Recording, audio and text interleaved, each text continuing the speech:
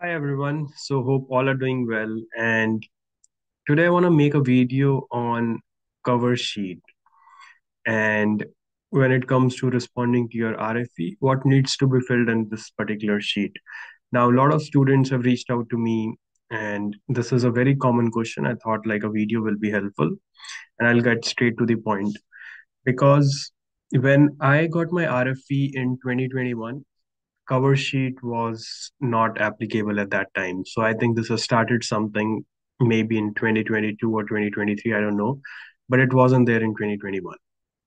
So what happens when you get an RFE and what this cover sheet is about? So basically, when you get an RFE notice, you get a document that states what your RFE is, which is usually called the RFE notice. And then there is a cover sheet.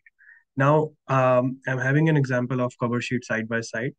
It basically says that when you get that sheet, it has four different boxes, and there is a set of instructions that say that you need to select the appropriate box, and then there are four options, and I'm going to read those out to you. It says a new G28, additional fees, additional forms, and then there is other. So students would reach out and ask, like, what needs to be selected on this cover sheet, and either of these four boxes, do we need to select any? So the answer to this is no in most of the cases, because when I have seen these RFEs over the course of couple of years, usually there is no one that I have seen who needs to submit a new G28 or with additional fees or forms. What happens with additional forms is that you are submitting an additional form which you didn't previously submitted, or they requested you to submit a form. But most of the RFE cases are straightforward in terms of the information that is requested. It all comes from um, the documents that you already have. So they just need more clarification added to it. So usually additional forms or fees is not requested in majority of the cases.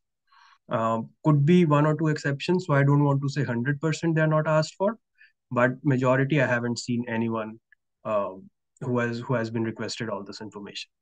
And then other is usually something that, if you're submitting um, apart from this G28 additional fees, additional forms, is this something else that goes in other. At times, what I've seen is that some students have filled other and it hasn't made any difference in their approval. If you click on other, it's fine, but um, I've also seen students who haven't clicked any, like, selected anything, and they got the approval. So it's basically, unless you have any of this, you don't need to select anything, and you can just simply go forward and submit your RFE response.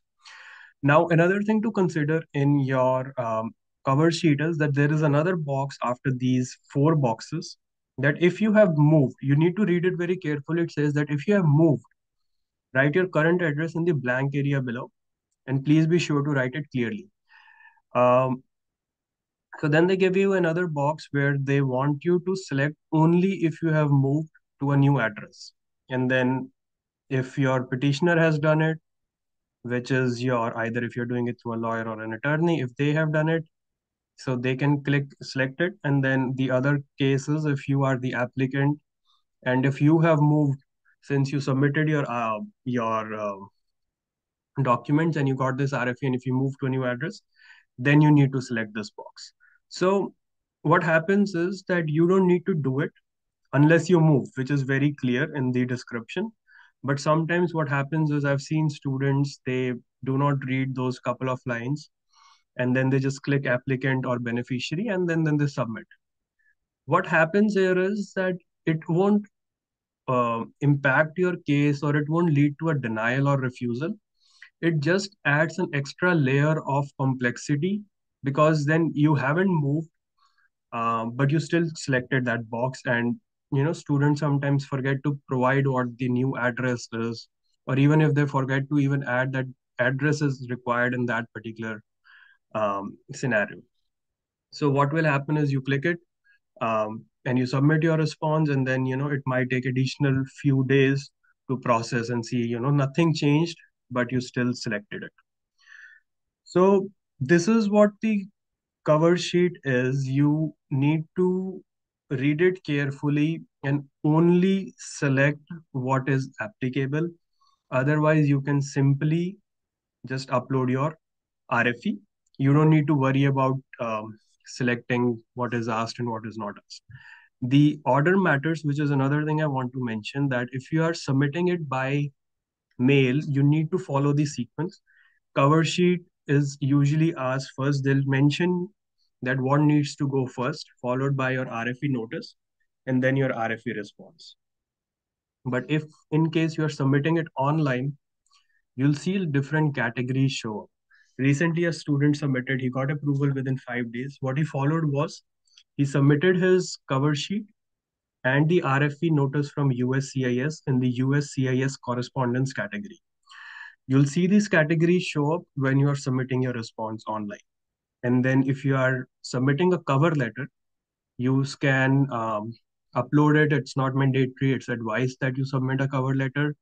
It goes in other supporting documents. That is another category. And then your RFE response, your documents that you'll submit as a part of your response, they go under the RFE response category. So this is what you need to follow in terms of submitting it online. Usually 5 documents is the maximum at the first go that you can do, but you can also submit other supporting documents. There is an option to do that. I highly recommend that you combine relevant documents together to make sure there are 5 documents, so you're not submitting anything else extra somewhere else. And then you are uploading your RFE documents in the relevant category. So that's all I wanted to share in this video. It's brief, it's concise, but this will give you a sense on how you need to fill in your cover sheet and how you need to upload your documents. And other advices that which I have repeated in other videos as well, please do not submit your response both ways, which is offline and online. Online is definitely quick, it's fast, you get a response sooner. So it is highly advised, but do not submit it both ways because it only adds delays and complexity to the case because you just need to submit it once. So feel free to reach out. I will be more than happy to answer any other questions that you have on this and in general with RFEs. And do watch my other videos on RFEs, and I'll see you all in the another video. Thank you.